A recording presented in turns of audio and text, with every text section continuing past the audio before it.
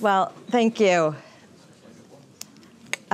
Before I begin, I think that we would be remiss to be in this space talking about this topic and not take a moment to remember Tom Alberg, without whom virtually nobody would be in this room. So for those of us who knew Tom, his passing was a great loss, and this is his place. So thank you for indulging me in letting us remember him. So this was a hard act to follow, you guys. Usually I'm the hard act to follow, but so I'll try. So my name is Laura Ruderman. I am the CEO of the Technology Alliance. The Technology Alliance was actually founded in 1996, 97-ish, depending on who you talk to.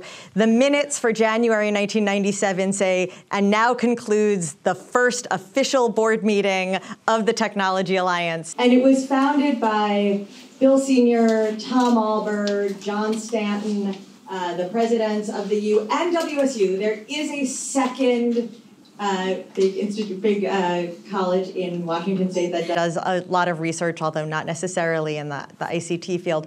But it was founded by those folks, Ed Fritzke from Immunex, who looked around and said, we think this innovation economy thing is going to be a thing. And while that seems obvious now, if you think back to, as you guys have been bringing us back, if you think back to the mid-90s, Microsoft, people around here knew about Microsoft because they were watching all those Miatas come across 520. But Amazon had only just started selling books. Google was not yet a company. And Mark Zuckerberg was in middle school. So if you look at the tech landscape, we had that. If you look at the Washington State economy, it was really built on agriculture, airplanes, which was mostly manufacturing back then, less innovation, although I hope there's nobody from Boeing here.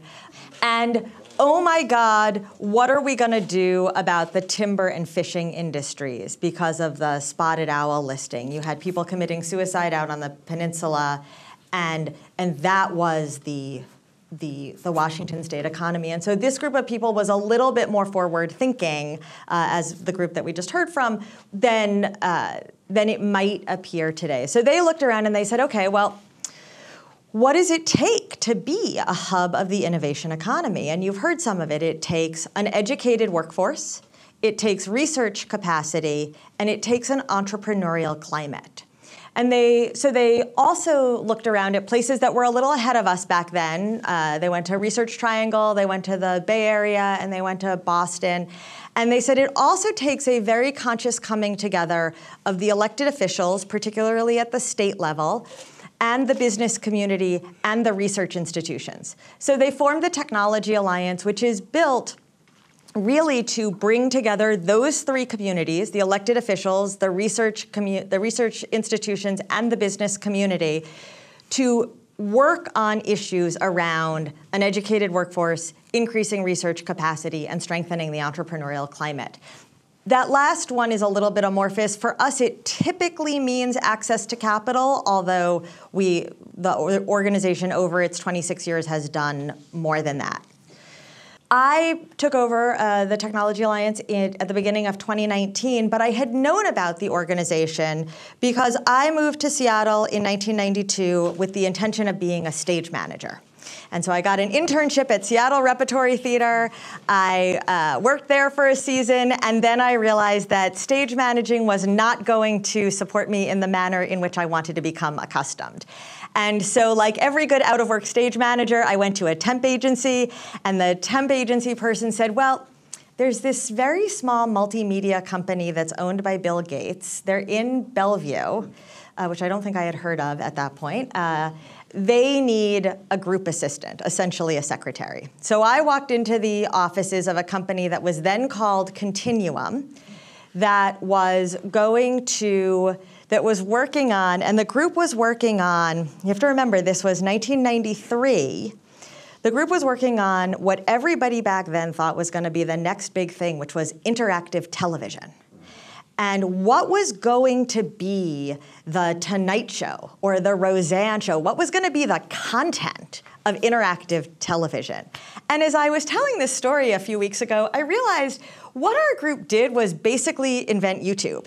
Because the idea was you were going to turn on your TV and you were going to be able to dig deeper into the content that you were seeing. And so the group decided that they were going to start with cooking and juggling. And they were going to do how-to videos. And this was the group that was going to figure out how to do that. And so like if you're watching a cooking show and they tell you to fold the wet ingredients into the dry ingredients, well, there would be a thing on the TV that you could click and it would take you somewhere else that would give you a little demonstration about what the technique of folding. It's like, oh, we were inventing YouTube. So about 2 weeks after I was hired, it was announced that 2/3 of the company, including me, were being sold to Microsoft. And a month later, I was a Microsoft employee. And the reason was because the Microsoft board of directors, as the story was told to me, had decided it was a conflict of interest for Bill to own a company that was essentially in competition with Microsoft. So the group that was doing this and the group that was doing some video game design went to Microsoft, and the group that was doing photo collecting and editing continued as a company that you all know called Corbis. So as I was listening to your guys' stories, I always feel like, oh, I haven't really been in the ecosystem very long, but I was like, I really do have my own. I was at Microsoft between 1993 and 1998, and then I went off and did what I think is the most entrepreneurial thing you can do, which is I ran for the state legislature and I won a seat, and thank you. And because I was 27 and I had worked at Microsoft, I was, in 1999, the technology legislator. Forget that what you were an English major. I was a psych major, a double psych and theater major. But because I had spent 4.5 years at Microsoft, I was the technology legislator. So that was 99. The Tech Alliance had started in 97.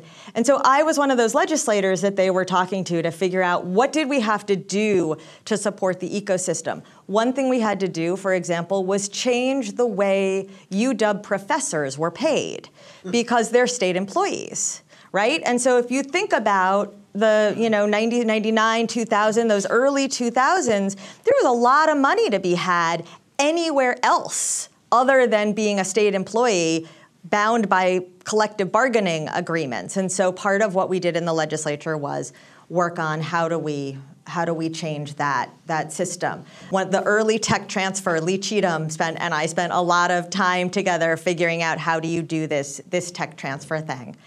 Then I left the legislature. People always say, well, why did you leave politics? And I was like, because I lost an election. I ran for Secretary of State in 2004. I lost, and then life happened. And in 2019, I needed a job. And it just so happens that the first posting I saw was for the CEO job.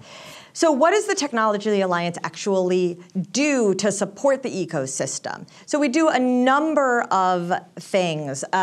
We do things around, we started, by the way, the Alliance of Angels was incubated. We started and incubated the Alliance of Angels for 10 years and then spun it out.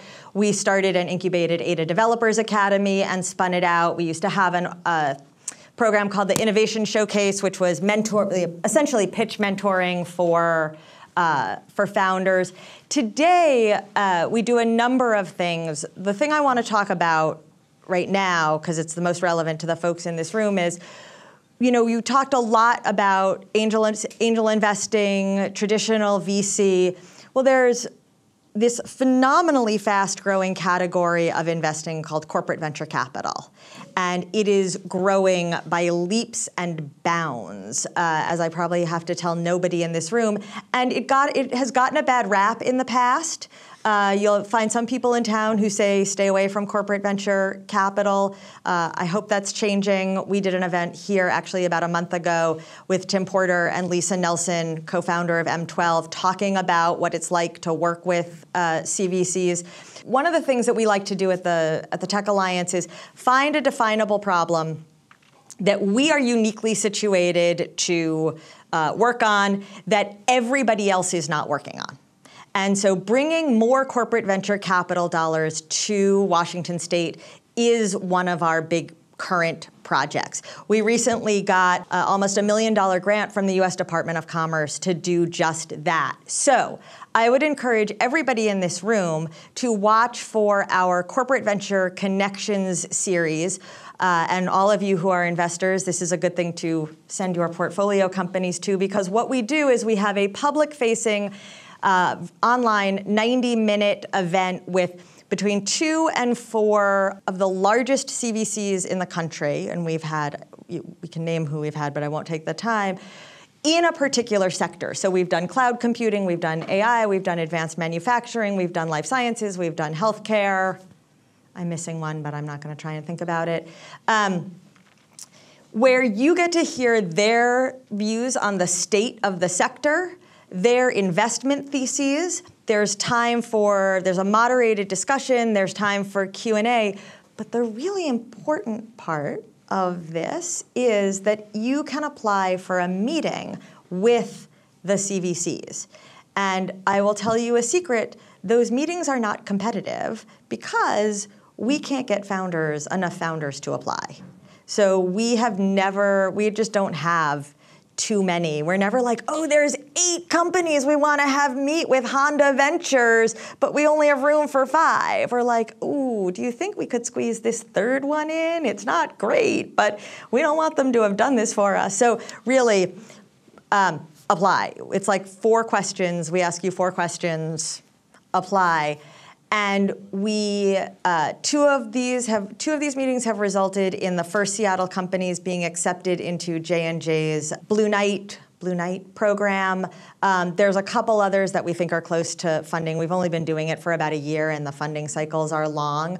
But that is the thing that we are currently doing as we look ahead to what is the future of the ecosystem, what is the future thing that we can do at the Technology Alliance to support the ecosystem. We can continue to work on our educated workforce initiatives and our research capacity initiatives, which come talk to me afterwards. I'm happy. I love this organization. I'm happy to talk forever.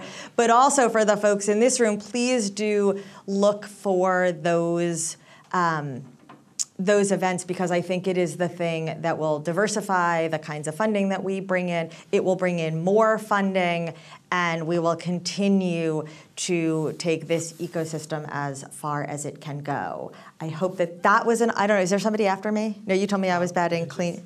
Oh, all right. So that is it. We will take this on. Please come talk to me about everything else that we are doing and how to get involved. But I loved being here when I moved here in '93. It was exciting to watch Microsoft grow and to grow a little with it. And it is now exciting. It was exciting to be part of supporting the ecosystem from the legislature. And now it is exciting to be doing it from this perspective. So thank you for letting me talk. And I will hand it off back to Pablo.